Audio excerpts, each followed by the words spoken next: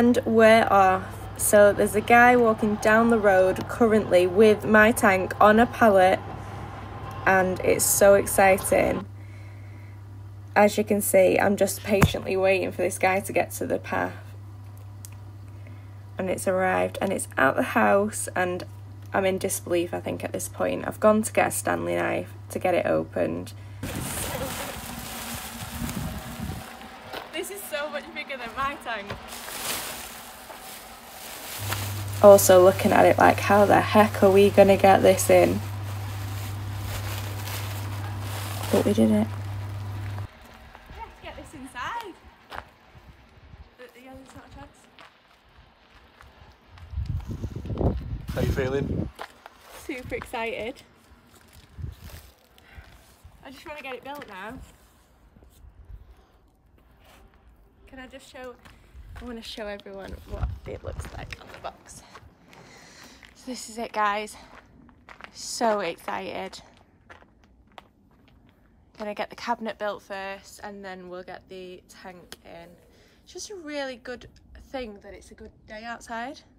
Nice and sunny. Love it.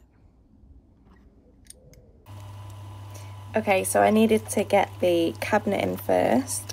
I then wanted to sit and try and get everything laid out on the carpet, and initially when I opened this box I was panicking because I thought, oh my god, they've sent black, and I ordered white. But then further down I realised that the doors are white and the sides are white, so there's nothing to worry about. So just a heads up for you guys that do order white Redsea Reefers, the inside parts are all black, the internals, and all the externals are white. You also get given some white and black feet, which I didn't realise, so I matched up all the black feet at the time, and then afterwards realised that you actually had the option of also using the white. So it doesn't make a massive difference, but it's just to kind of give you a heads up if you would like or prefer to have white feet on show, you can. So yeah, so at this point I needed a little bit of help just getting it done a little bit faster, because I had the kids that were in, well, Esme was needing to be picked up from school and all the rest of it, and I just wanted it to be done quicker. So had the cameraman helping me and also helping me build. And then I also realised that we still had the tank outside, which needed lifting, and in my head I thought, gosh, that's going to be really heavy.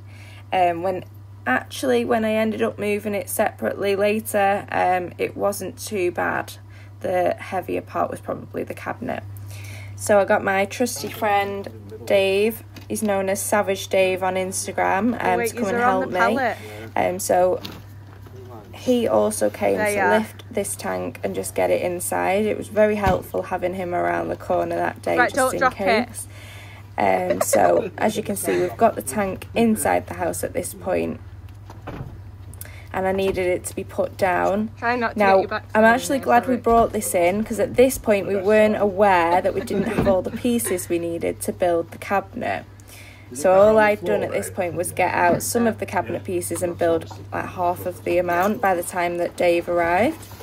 Later down the line I realised that we needed the top of the cabinet, which is what the fish tank sits on.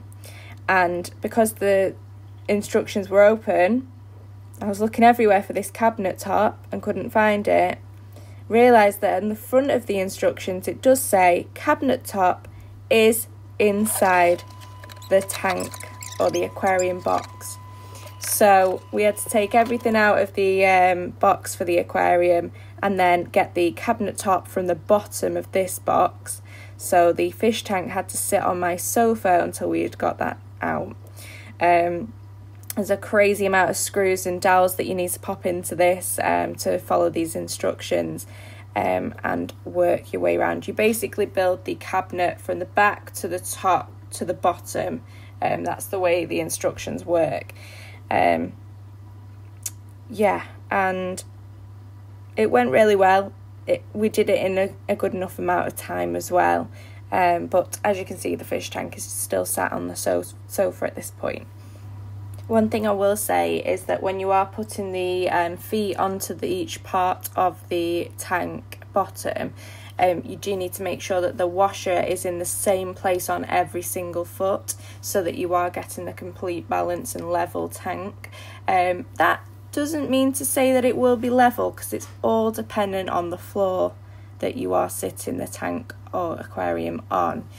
So for me, I've realised today that I have a slope on my floor, so the tank tilts ever so slightly forward.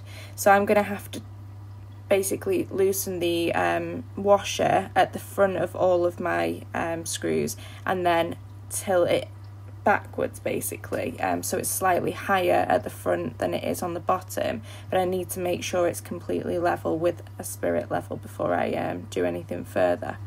So this clip's just a bit of a funny one. I was trying to put in the door stopper, and my little boy Lucas was in and out trying to play hide and seek with the door. Obviously I was constantly saying, can you stop that, please stop that, and he just kept going. It's a new hiding place, so I've had to put the sump in front of the cabinet for now until I've got my door lock on, which I have got in at the moment, but I didn't want to put them on just yet until the sump and everything's sorted. So yeah, this is me taking everything out of the box for the sump.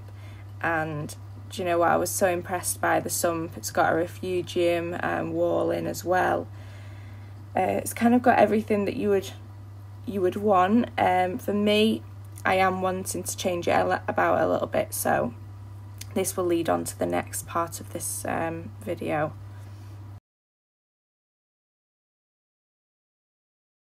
Okay guys, so I just wanted to finish up this video just showing you what it looks like today. So this is the following day from making the build yesterday. So we have here the full tank setup. Like I said, I went for the Vectra S2 Ecotech marine pump. I've gone for the Nano Biospheres Bioballs, as people know them. I've gone for the titanium heater, which I've said in a previous video, by D&D, the aquarium solution, and also their heating and cooling controller. I always have a backup in place, so that's why I've got 2 of each. Then I've gone for the Quantum Nyos 160 Skimmer. And this is the sump area.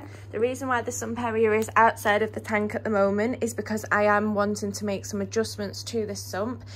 So I'm wanting to add some vinyl in, and I'm potentially wanting to take out this area here, because I would like to have a filter roller. It's something I'm debating on at the moment, so I've not done anything with it just yet. I'm going to make a decision this weekend and decide whether or not I want to take this out or not in this time. Potentially going to be getting it wet at the weekend. I guess we'll have to wait and see, but yeah, if you want to follow the journey, I'll be popping everything onto YouTube in landscape for you all, because I know that is how you would like to view it moving forward. So sorry about all the portrait videos previously with my other build that I had of the Reefer 200 XL, which will be getting broken down and hopefully sold as time goes on, ready to move everything into this. But I am going to do a gradual move, so everything coral wise will be moved over a couple of weeks.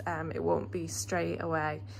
So yeah, stay with me guys, and thank you very much for watching, and if you haven't already, please subscribe. Take care.